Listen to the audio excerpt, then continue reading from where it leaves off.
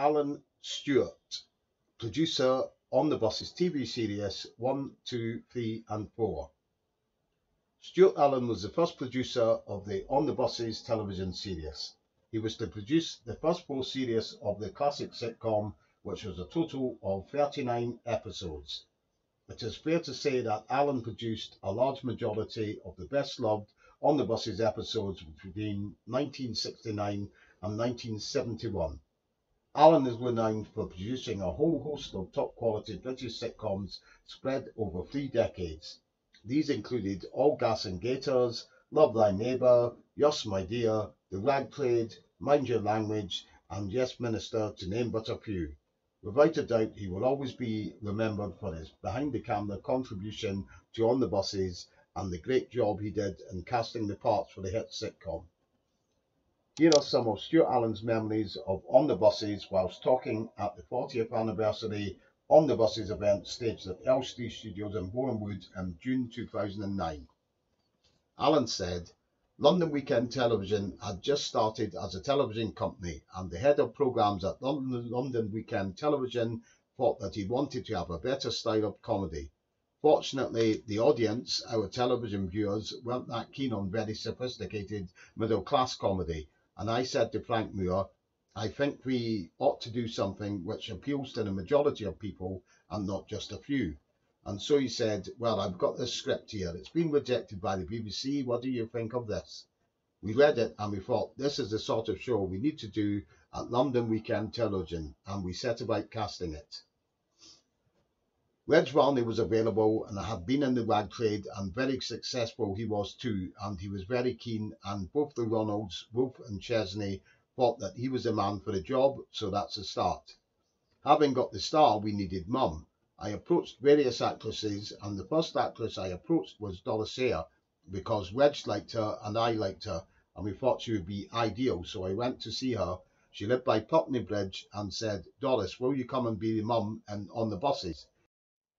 I told her all about it, and she said, yes, I'd love to, Stuart, but my husband's job is a phrenologist, and he's in a conference in South America, and I've promised to go with him, and so I'm not available. We couldn't put the show off because television companies had to have the show when they wanted it, not when you could do it, and so she couldn't do it. I tried various actresses, and in the end I asked Dame Cicely Coatnage, as she was then, if she would do it, and she did, as you know, the first series. But she didn't gel with the others. She was a big star in her own right, and the thing about On the Buses, it was a team show.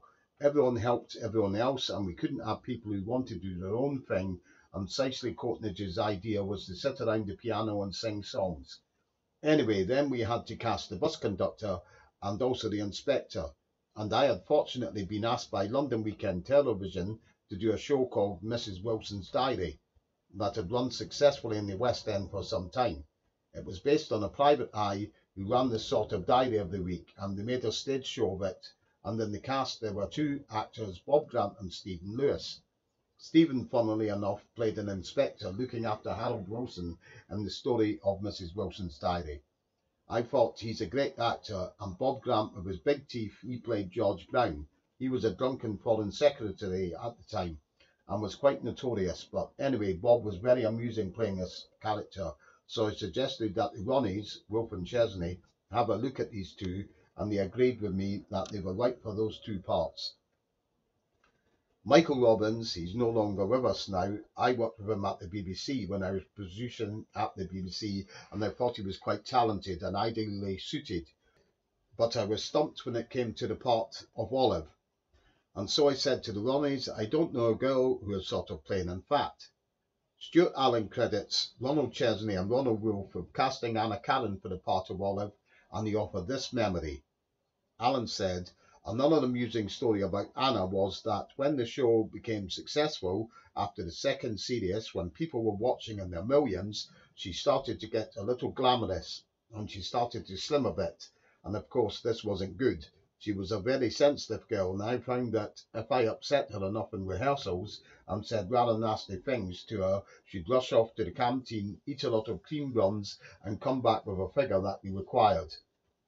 That's the casting for you, and we went through all of them.